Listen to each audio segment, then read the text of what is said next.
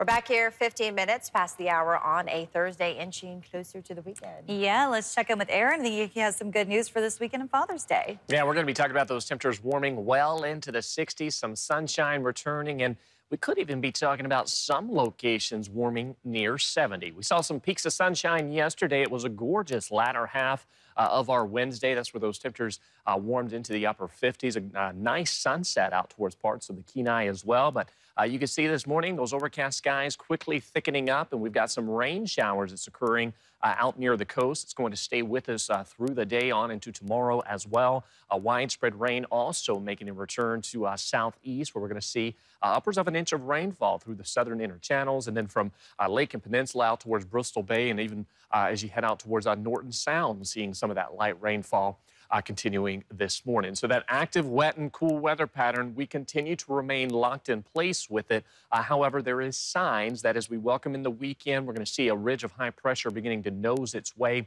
into southwest as well as south central, and that is going to lead to some drier, warmer, and sunnier conditions. So just some spot showers expected today for inland locations, while we'll see some scattered activity out near the coast. Those temperatures warming into the upper 50s, potentially the lower 60s from the Copper River Basin into the valley. Heaviest rain for south central will be Kodiak. An inch and a quarter looks possible by nightfall.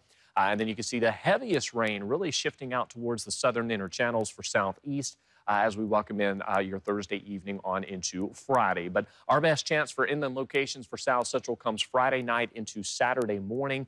Just a quick isolated to scattered showers looking possible. And then we dry out into the weekend with some sunshine making a return, and those temperatures are going to warm quite nicely into the 60s. So through this afternoon or early evening, you can see the heaviest rain for south central, again, will be near the coast. Whittier could see up to 4/10 of an inch of rainfall, while the rest of the coast sees anywhere from 1/10 to 2/10 of an inch of rain. Inland spot showers possible, but again, the best chance of rain comes late Friday night into early Saturday morning. That's where we could see upwards of about 1/10 of an inch of rain for inland locations. So no widespread rain expected across south central, but we are going to keep that chance for some rain with us through at least Saturday morning. We've got up to 2/10 of an inch of rain across the Kenai. Kodiak again seeing over an inch with some winds gusting up to 35 miles per hour. Up to 4/10 of an inch of rain for Whittier. Those temperatures staying in the low to mid 50s. Lighter rainfall totals expected for Valdez and Cordova. The Copper River Basin also staying on the drier side with just some spot showers looking possible.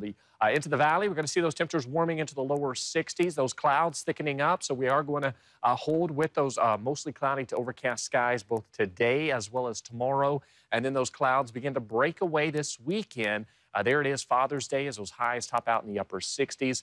We've been talking about it so far this week, that the longest stretch of 60-degree days we've seen so far this season, 2 to 3 days, depending on where you live. But that right there, 6 consecutive days, potentially even longer, of seeing those temperatures in the 60s. Maybe summer is finally trying to Can't wait. Better late than never. Yeah. Thanks, Aaron.